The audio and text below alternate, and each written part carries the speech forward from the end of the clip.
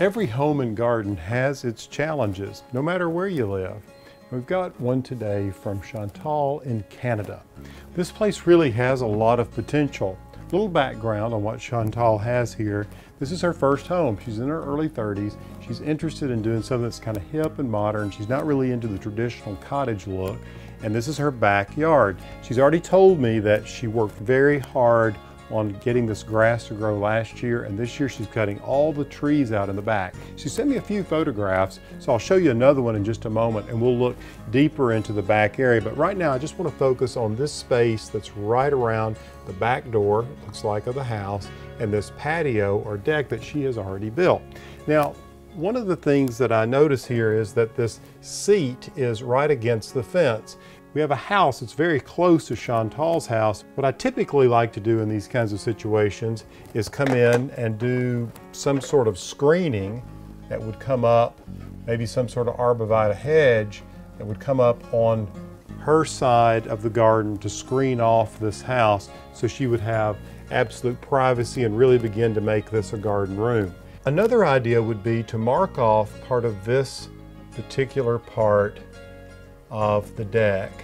You see, you come from the front of the house, presumably across here, and do a pergola that would come up in line with the top edge of the house here, and cover the top of this with some shade timbers so that you can get up under here and you can sit, and you could actually put some trellis in behind it, Chantal, and grow a vine on it, and that would help block the view of this house. And it would also make this space more intimate. You mentioned that you liked small, intimate spaces. Then you could leave your seating or your benching intact. And then what I would do is think about coming out here with this same pattern of stone all the way across and jag this back. And then what you would do is you would step down, have another step down right here. It would connect with this step down onto this, and this would be stone, and you really expand that outdoor living, that outdoor space.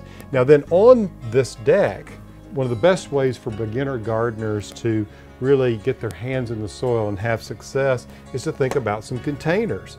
So you could do containers, big square containers here with bright colors. They could be glazed containers, clustering them, maybe some here as well, and on the steps that would come down, and then also here with some really fun colors.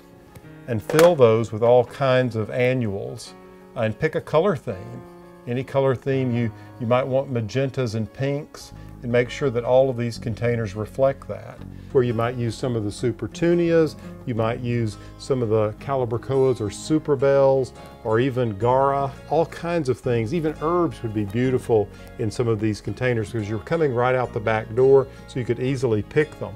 Now, you talked about taking the trees out. Let's take a look at another view of the house, which gives us a sense of what you're looking out of from the back of your house to the back of your property. So as you can see here, there are houses behind as well. So in order to create that intimacy, think about these trees being gone, because Chantal, you mentioned that you were going to take all of them out. And it looks like you have some storage units back here. And what I think would be interesting would be to bring that stone path that we talked about straight across like this. So you're going to repeat these squares all the way across like this, all the way down. So you're going to expand this, if you will. It's going to be like that. So you have this grid of these pavers. Then what I would do is come in here with some sort of hedge all the way across the front of these storage, and let this just be an expanse of lawn, and bring that same stone pattern all the way around and over to the sides. Because you've got a very geometric house, and if you go with that, you're going to have a really sort of modern design with this rectilinear piece of lawn.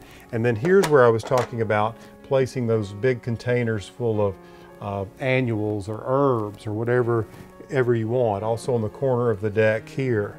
You could even place some here, with some things growing out of them. And in this bed, if it remains on the north side of the house, it looks like it's very shady. I would fill this with ferns. Just let that grow up with ferns and keep it very simple. And with that arbor structure that I was talking about to help screen from the neighboring house, growing a vine up on it, a form of wisteria or some sort of hardy vine on the top of it, would also give you a little protection from the sun, because you're going to be wide open now with all these trees gone. So you're going to want a place where it's really hot in the summer to get up under and kick back and enjoy it. Well, Chantal, I hope this is helpful. For those of you who have landscape issues or house issues that you want to discuss, send me a picture. We'll take a look at it. And make sure you subscribe to ehowhome.